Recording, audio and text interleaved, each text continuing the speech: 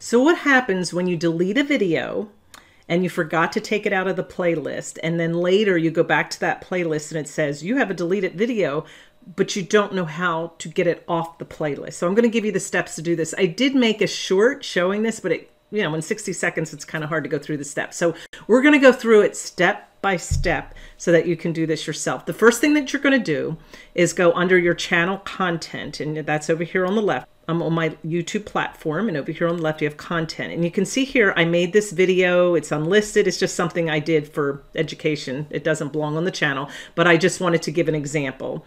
We're going to go into playlists. I'm going to show you up here at the top. They moved the little tab, so you have it at the top, and it's under money mindset. I just want to show you that right now it's there. Over here you select videos under your playlist, and then we're going to scroll down, and you can see it right here at the bottom. It's there. Now we're going to go back up to the content, and we're going to delete it, and I'm going to show you what that will look like inside. Okay, so let's go to content, and I'm going to delete it.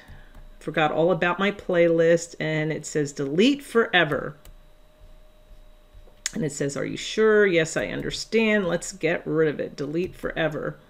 Now I'm going to go back into my playlist. Let's say I posted something else and I'm in there.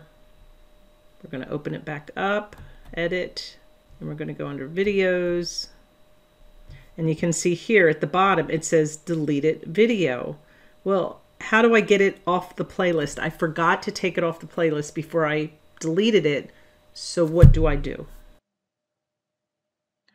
In the short that I had done previously, you were instructed to go to the three little dots next to the video. Well, that feature is no longer there. It's actually much easier now. I want you to scroll all the way over here to the right, and you can see a button that says remove.